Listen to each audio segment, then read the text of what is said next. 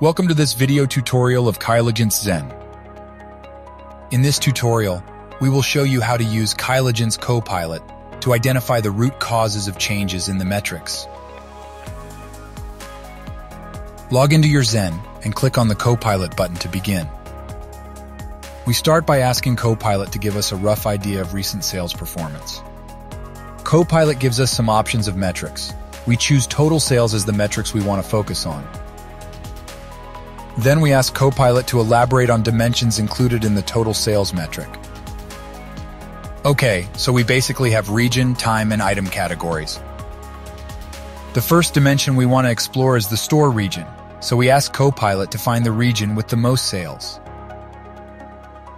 Then we ask Copilot to focus the analysis on a specific period in this region. As you can see, the total sales in the first week of October are sorted by day. From the bar graph, we notice a big drop from day 3 to day 4. We want to figure out what might be the causes. With this command, Copilot will give us a brief attribution report. Okay, it seems like sales of beverages contribute the most.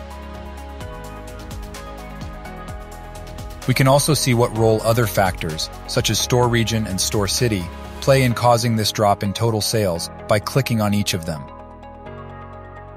Next, we also want Copilot to do a hypothetical analysis.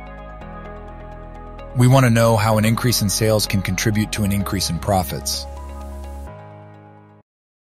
Awesome! Copilot gives us a predicted number of increase in profits caused by 10% of increase in total sales. This is quite informative.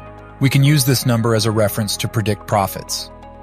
As you can see, Copilot can help you analyze contributing factors and forecast changes in metrics with simple commands.